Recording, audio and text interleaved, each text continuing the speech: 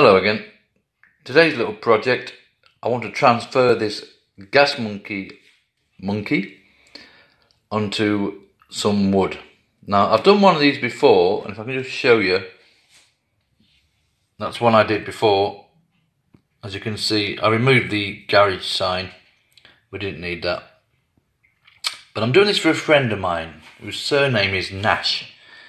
So he wanted the gas replacing with Nash, and a little bit bigger if we can. So I'll show you what we've got so far. As you can see, it's slightly bigger. So that's our original one, A4 size. What I want to do is go bigger. This is 29 inches by 35. And like I say, we've changed the gas to Nash. So that's our little project for today. The best way I transfer this onto the wood is with carbon paper, like so, and literally put 9 pieces on and draw around it all.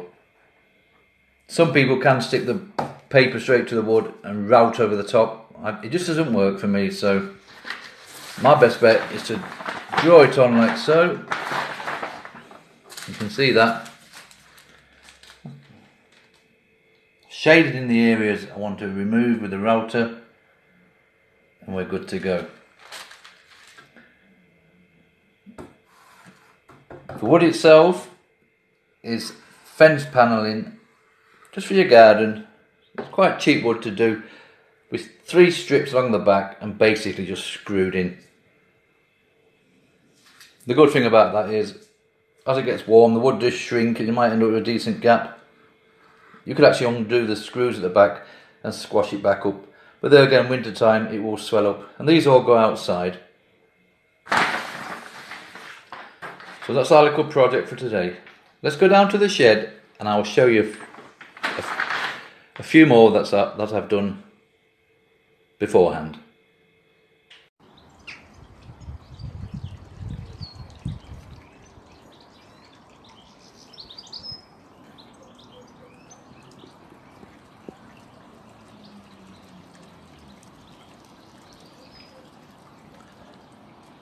So you can see the idea that we're going for and what we should hopefully end up with.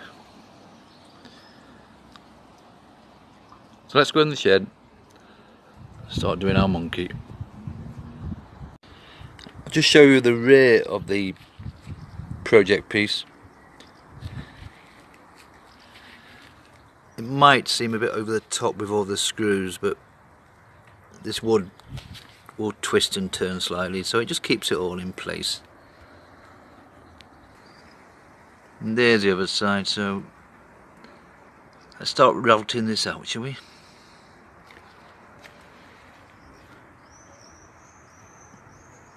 You can see from the size of my little workshop,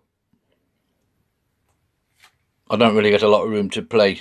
The good thing about these screwed back on these, I've been known to unscrew a strip and basically just do that one at a time and then do the next one like so.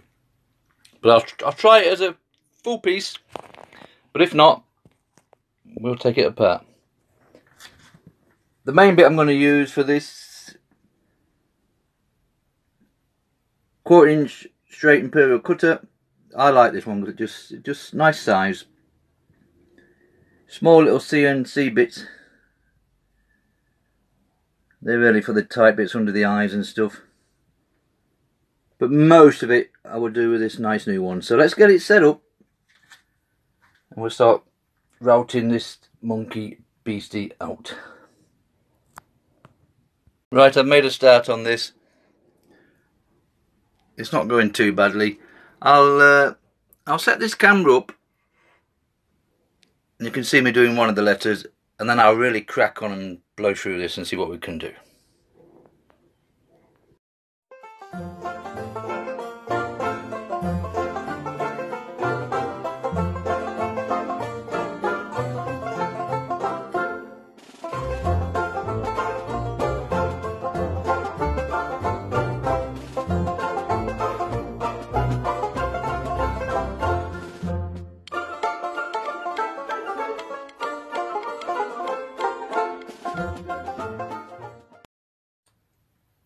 Right, we've got the easiest bit done. Now I'm going to change the end of the router bit and go for this little pointed thing. And what I think I'm going to do is basically draw all around these bits with this, and then put on the one we had before, and hopefully as I come in with the wood, as it reaches the bit that I've gone round, it should just pop out. I've got little concerns about this bit round here, that small bit. You're going with a big piece of router bit, and that bit's going to pop out the middle. So to play safe, I'm basically going to draw around it all with this pointed one. And like I say, when it comes up to that section should pop out and not damage the bit in between. I've already got it on my router and I'm ready to go, as you can see in there. So I'll draw around this, I'll do a little bit to show you, and then I'll crack on.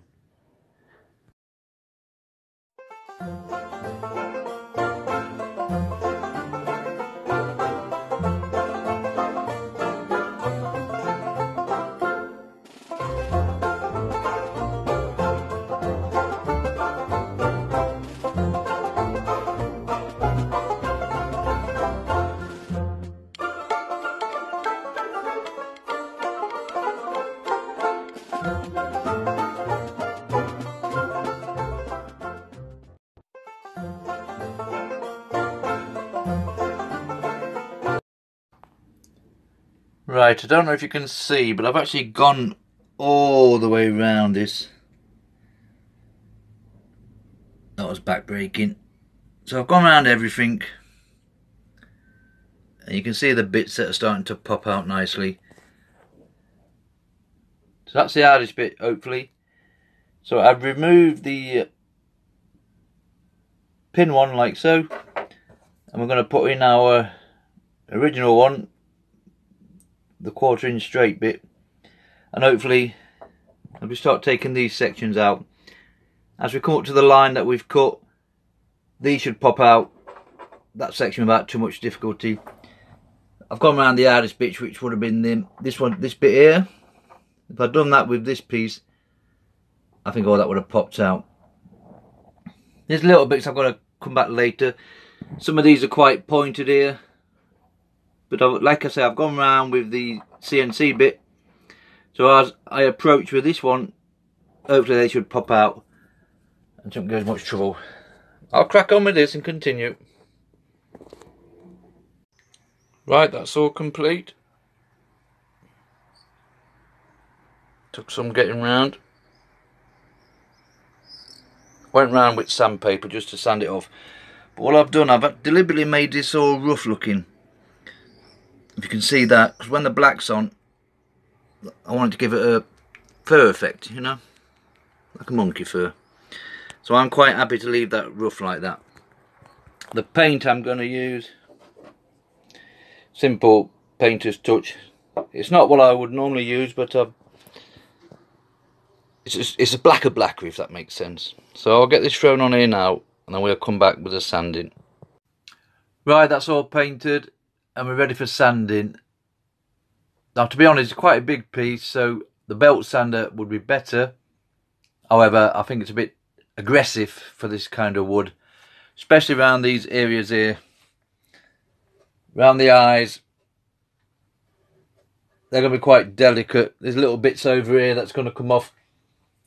So today I'm going to just go with a little sander, and even this could be a bit delicate.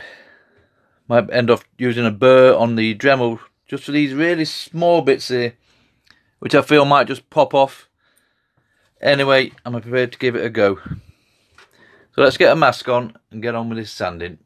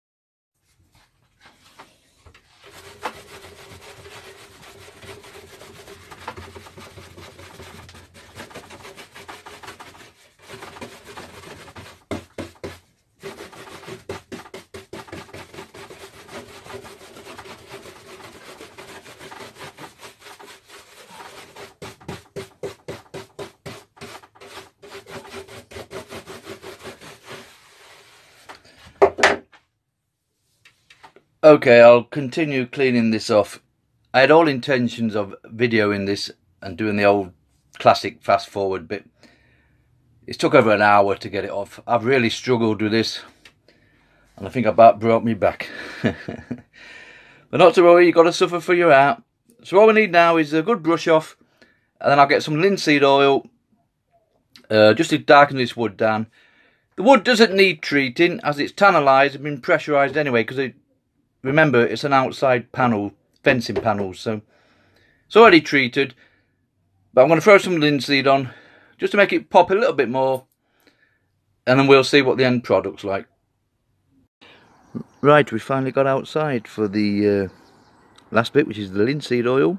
Nice sunny day today, so I'm going to throw this on, just a standard linseed oil, nothing too fantastic, and just see the difference it makes on the wood. Love it.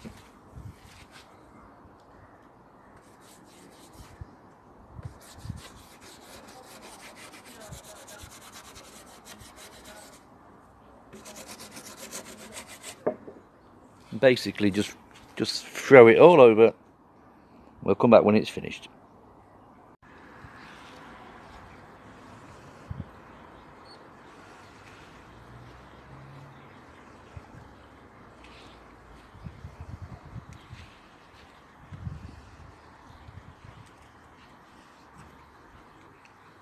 One project finished, one aching back. Thanks for watching.